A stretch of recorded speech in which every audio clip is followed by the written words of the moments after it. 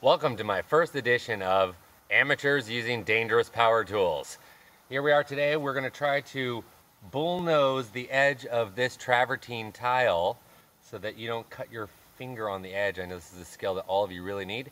So just in case you're doing a stone project and you want to do a round over or any other little profile, we use one of these handy profiler wheels. It has like a little bearing right here so you don't cut too deep. And you can just go along the edge. And then you use a couple of different sizes sandpaper and let's see if we can do it right. I don't know. Amateurs using power tools. Now, one of my favorite ex-girlfriend told me, oh, you need to stop doing power tool stuff with all that, without equipment. So usually I'm a safety third kind of guy, but I know she's gonna watch this. So here we go. This is called a grinder, an angle grinder. And most people have one of these. It's really handy, so let's check it out.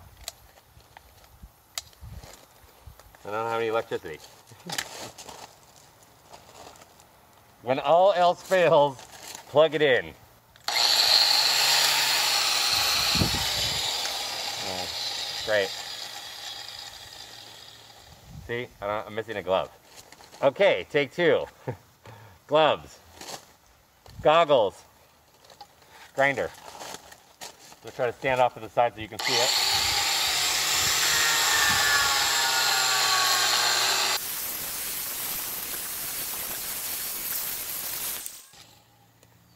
All right, so now, I don't know if you can see this, but this is nice and smooth.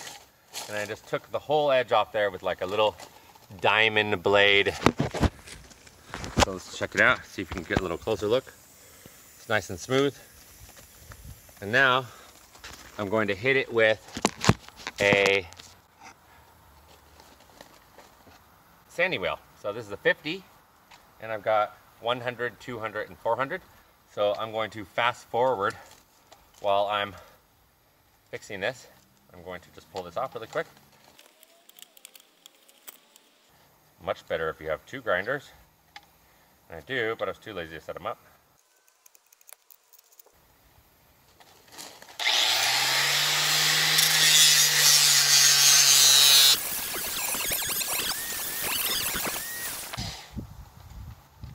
$100.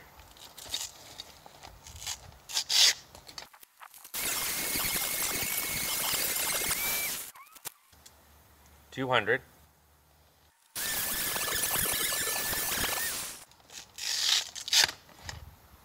400, and these little blades, these little pads have little tiny bits of diamond in it. So girls, if you ask your boyfriend for diamond, make sure you're very specific. Boom.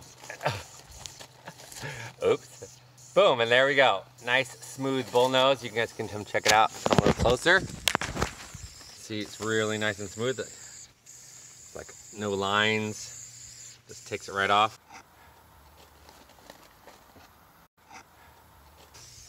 And now I'm gonna do the edge of my whole swimming pool here. You can see I've got 125 feet of it to do, so if I don't, you're gonna scratch your little toes on the swimming pool edge. So until next time, this is amateurs doing crazy shit with power tools. Dangerous ones. Captain out.